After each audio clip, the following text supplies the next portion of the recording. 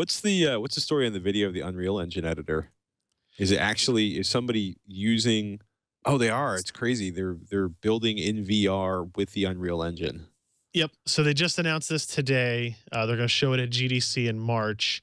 The ability to build game engines or build game worlds in Unreal Engine using VR. I think in this case they're using a Vive, HTC Vive device, and he's using two of the HTC Vive controllers. And if you watch the video, it's really cool, and it's like this very intuitive way to design things, right? Where it shows him like taking a pillar and rotating it, and then I don't like know if I'd call it, duplicating it. that looks really incredibly well practiced. You Like, think so? I Because yeah, they posit in the video that like, hey, this is how your brain has worked since you were a baby, right? Like you're used to right. playing with blocks, you're used to moving things No, around that and staying part, on top of each other.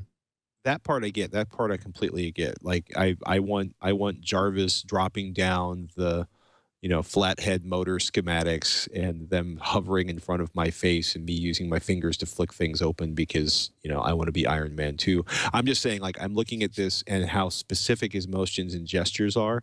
And I'm wondering how long it took him. Like, it's amazing. Like, it's an amazing interface, but I'm really curious how long it took him to get this fast with everything. Oh, I'm Uh, sure. Yeah, I'm sure it's practice. But like, if yeah. you look at the interface that he's looking through there, Yeah. that's the standard Unreal Engine editor interface, right? You're just Right. like they say, oh, you're looking at Holding it it on your like a virtual palette. iPad instead of a regular iPad, right? And you just I like mean, but click on something and drag it out into the world. You scale it. seeing it in real time is crazy.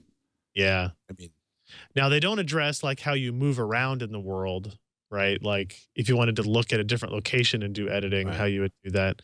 Um, that's the same game design problem for it's interesting to see a separate application. Like this is what we knew would happen. Like there would be more applications, or at least as many applications for virtual reality in the professional space as there would be Mhm. in the actual gameplay space.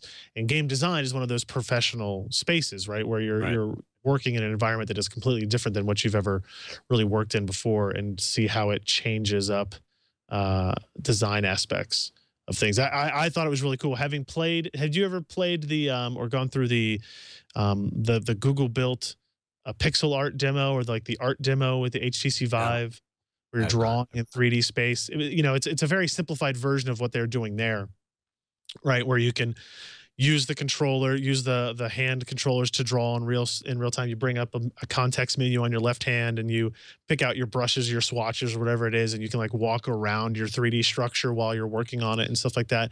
It's really Which is really pretty cool. crazy. Yeah, and I have no artistic ability. That was never the intent, but Right. it was super super immersive. Like immediately, like I was like, oh wow, I can see how people that have more capability than I could do really really cool stuff with this. And even me, I was having fun just playing around with it.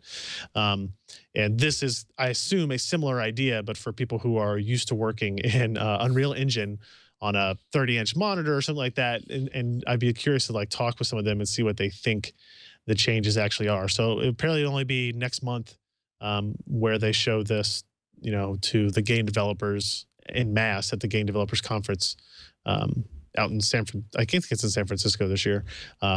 So we'll know more then. I'd like to get some hands on with it, even though I don't know anything about using the Unreal Editor. So maybe that's a bad idea, actually, in retrospect. Well, maybe you'll learn a lot.